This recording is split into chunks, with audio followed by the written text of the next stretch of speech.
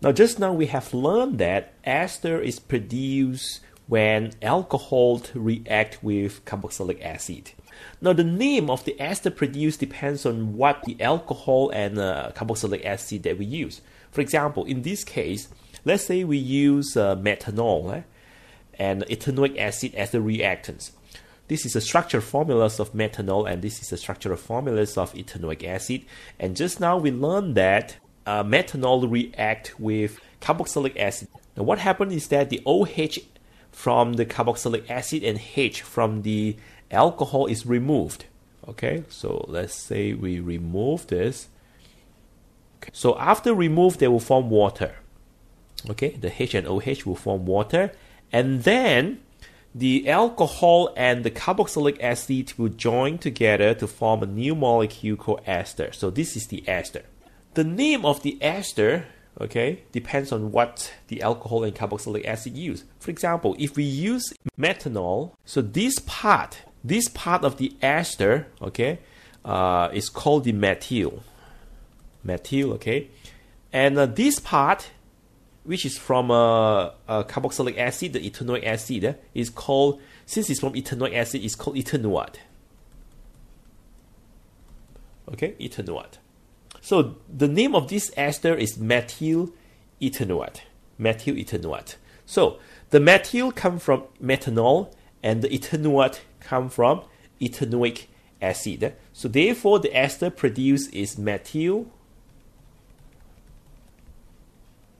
ethanoate. If you know the alcohol and the carboxylic acid used, then we can name the ester easily by just referring to the name of the alcohol and carboxylic acid. If this is methanol, then it will produce methyl. If this is ethanol, then it will produce ethyl. If this is propanol, then it will produce propyl.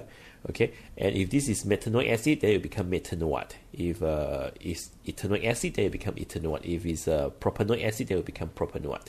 So that's one way to name ester. Okay, this table. Methanol with methanoic acid. What's the name of the ester formed? Methyl methanoate. Methyl methanoate.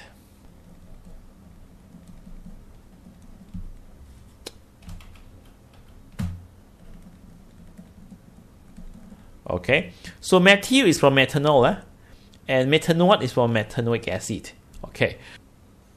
Okay, so this is the name, methyl ethanoate, ethyl propanoate, ethyl methanoate, propyl ethanoate, and propyl propanoate. So this is the name of the ester formed.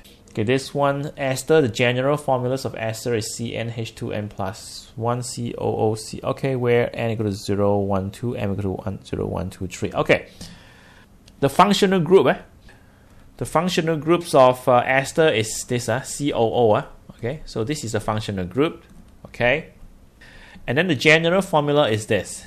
Yeah, example, for examples, when n equal to 0 and m equal to 3, let's say. Okay, so when n equal to 0, then the formula will become HC, okay, HCOO, okay, and then when m equal to 3, then it will become C3H7.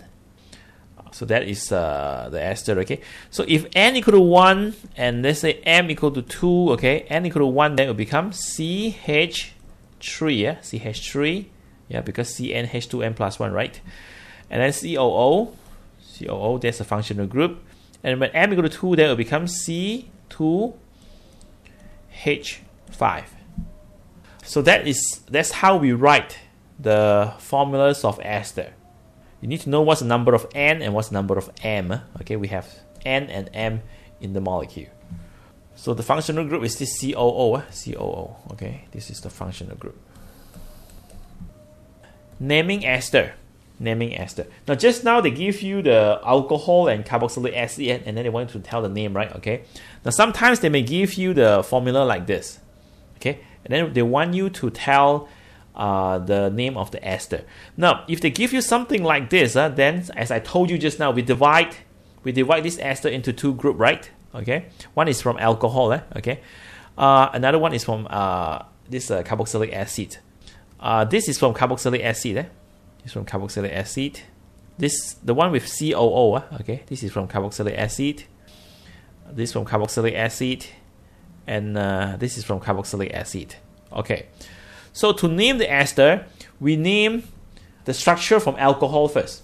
This one, CH3. CH3 is from methanol. Okay, so we name this one as CH3.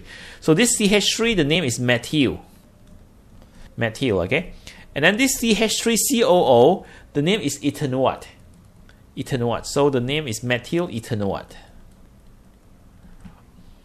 We name this part first, methyl, and then this one is ethanoate. Okay, now for the second one, what's the name for this one? We name this one first, and then after that name this. Okay, so this C2H5 is ethyl, right? Because it has two carbons, ethyl. And this one HCOOH is methanoate. Okay, methanoate, ethyl methanoate. How about this one? How about this one? What's the name? You must name this part first, right? Okay, this part, same as this part, is methyl, right? It's methyl, okay, so methyl, one carbon is methyl, and then this one we have 2 and 3 carbons. 3 carbon then is propanoate. Okay, naming ester is very important. Okay, usually in exam they will ask you two things: naming ester, okay, naming ester, and the physical properties of ester. Okay, and the process and the reactions to produce ester, esterifications. This one, propanoate. Propanoate. Okay, propanoate. Okay, that's correct. Okay, so this one, what's the name of this ester? Remember, this one is from carboxylic acid, the COO. Okay, and this one we have 3 carbons, right? So this is propyl. This is propyl. This is methanoate. Okay, so therefore the name is propyl methanoate. Propyl methanoate. Okay, one carbon therefore is methanoate, not ethanoate. This one, F. This one, what's the name? What's the name of this ester? Okay, so this is from the carboxylic acid. So this one is methyl, just one carbon, methyl. And this one also one carbon, methanoate. So the name is methyl methanoate. How about this one? What's the name of this ester? Methyl propanoate. Methyl propanoate. This one?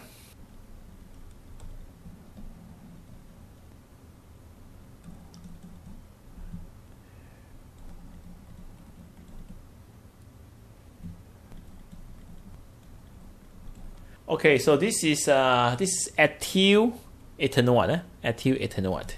Okay, so you can see this COO, COO ethanoate is here, and then this is ethyl. Okay, this is ethyl. So it's ethyl ethanoate. So not methyl ethanoate, because sometimes students say, oh, I see this is this one methyl here, so it's methyl ethanoate. No. Okay, so you must know that this COO, okay, this COO must be in one group, and then we separate them. We separate them between this O, this COO with another this carbon chain.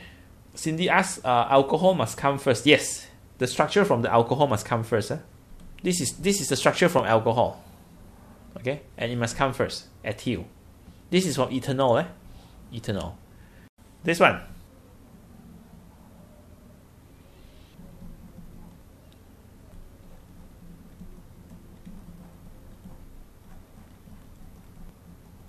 Okay, so this is ethyl propanoate. Ethyl propanoate. Faisal asked a very good question. How do you know the COO belongs to which structure? Now, when you want to separate them, okay? So first, you look for the O first. Look for the O. Okay? We separate them. We separate it here. This O, next to O. Okay, now this O, you can see, is next to these carbons and next to this carbon. This carbon, again, these carbons belongs to this, is attached to this O, right? Okay, this O, okay? So you can see we have a COO here. Now, if you identify this O, okay, then you separate it here, then it's not correct. Okay, why? Because you have broken the COO. Now the COO must be together. Okay, you cannot have O another part and CO is another part. Cannot. The COO must be together. Okay, so what you do is first you identify where is the O. Okay, the O is here. Okay, then you see. Okay, now we separate here. Okay, because this one is just next to the O. It's either here or here. Okay, but it cannot be here because here, then we will separate the COO. Okay, so the COO must be together. Okay, now after we separate them, okay, then the one with COO and then it'll be a methanol, ethanol, or propanol. Okay, and the one with just the carbon chain, okay, there will be a methyl, ethyl, propyl. This one. So you see we have an O here, right? We have an O here. So we must cut here A or B. We must separate them at A or B. B, okay? Because we separate A, then we cut this CO and O, okay? And separate them, so cannot. Okay, then the name will be methyl ethanoate. Methyl ethanoate.